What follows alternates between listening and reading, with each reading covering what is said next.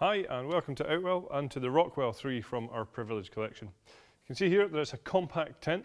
It's tunnel in design and it can sleep up to 3 people. It has the bedroom at the back here, a sealed living space at the front and this canopy across the front door as well, which we'll show you all in detail shortly, but first I'll talk you through the details on the outside. So to start off, the fly sheet that we're using on here is our Outex 4000. So this is high quality taffeta polyester material which has fully taped seams throughout. It's also been completely PU coated throughout as well, and that gives it a hydrostatic head of 4,000 millimeters, so it is totally waterproof. It's also fire retardant and it has also been treated for UV, so it's protected under UV degradation or sunlight, so you can be sure that this will last a good long time. So the frame that we use on this tent is using our Duratec fiberglass poles. So you can see just here that these look a little bit different to standard black fiberglass poles. And that's just to highlight that they all have a protective sheath on the outside of them, which will make them that little bit more durable and stronger than standard fiberglass. So if these poles do break, what they tend to do is they tend to split lengthways instead of shatter into lots of bits. But they're certainly really good quality, strong fiberglass poles. We also colour code the poles to the sleeves, so you can see here that there's a red tab on this front one here, and you'll find that there's another colour at the back here, which is the blue pole. So they are colour coded to make sure that when you pitch the tent, it's as easy as can be to make sure that you get the right pole in the right place. So here you can see that we're utilising our aero-effective ventilation on here. So just under this panel on the outside, you've got this mesh strip, which is going to allow cool fresh air into the tent and allow for better ventilation. If it gets a little bit too chilly, we can easily remove these just simply by taking the Velcro tabs off and then pressing the Velcro down like this. You'll then also see that we have large windows all the way around this tent, so even though it's a little bit smaller, it's still going to feel nice and spacious inside because, of course, that allows lots of light into the tent. We're also using our wind stabilizer system on this tent, and that's where we have these Velcro tabs around the sides here. So I'll just show you now how these work and how to set them up. So when you set the tent up, all you have to do is take these Velcro tabs and wrap them around the poles like this and fasten into position. You'll find that there's one at the top and at the bottom of the poles around the side of the tent here, and this is then where we have our guy lines attached. So when we pull these guy lines out and peg them into position, what that does is brings the whole fly sheet against the frame of the tent, making the whole thing much more taut and therefore much more stable. So here at the front of the tent, you can see that we have this canopy covering the front door. So of course that's going to give you a rain-safe entrance on here. Now because we have this here, what that does mean is that we can have this vertical wall at the front of the tent. So what that also gives you is full usable space as soon as you go in here. So with there not being a slanted front door on here, you'll see that actually straight away, as soon as you step into the tent, you've got a lot of usable space.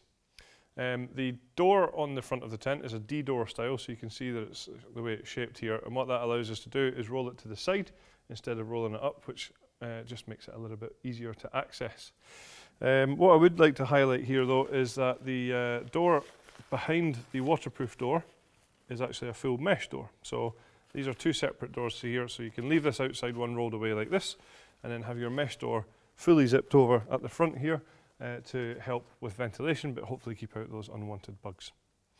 So next, just to highlight actually that even though it's quite a compact tent, there is actually a good amount of head height within here. I'm quite tall at around 1.95 meters, and I can certainly stand up here, no problem at all. And as I said there, because of that vertical front wall on here, there's a good usable space in this living area as well. The ground sheet within this tent from the front to the back is fully sealed, and it's a bathtub style ground sheet, so it comes up around the edges. So what you'll see is this grey material here is the ground sheet, of course, and that's going to stop any drafts from coming in. It's going to keep out things like dirt, dust and sand, and hopefully keep out those unwanted bugs as well. Of course, it's totally waterproof as well with a hydrostatic head of 10,000 millimeters, and with it being a double coated polyethylene, it's a good long lasting material as well.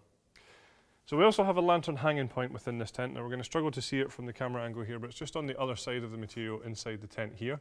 And then what we have is some cable tidies that actually run down the inside of the tent around here. And they then lead down to where we have a cable entry point. So you can just see here, we're actually utilising it at the moment by bringing power into the tent here. And this is just a zippable piece here that allows you to do that. What that then means is you can fully seal the front door as well without having the cables running in to the tent.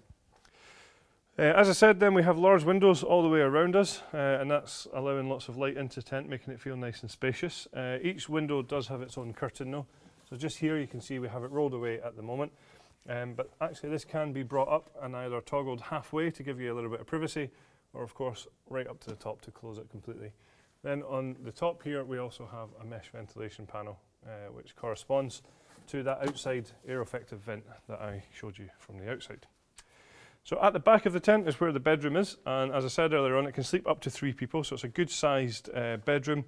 Ideal actually as a sort of couples bedroom here, because you'll be able to get a large double air bed in here and still have space around. So you can see here we have some handy storage pockets on the inside of the bedroom, and across the back we have a large ventilation panel as well, which again corresponds to a panel on the fly sheet. And also just to highlight here that when this door is opened, it does have a pocket that can just be stowed away to keep it nice and tidy. A nice thing about this bedroom actually is the fact that it comes pre-attached as well, so that's a job that you don't need to worry about, it's already in place. So we have a couple of optional extras available for this tent. That would be a flat woven carpet for the living space here, just giving you a bit more comfort underfoot. There is also a footprint available to go underneath this ground sheet, which is going to protect the ground sheet and keep it clean and dry on those wet and muddy days as well. So that's all the features then of the Rockwell 3 from the Privilege collection. Thank you very much for watching.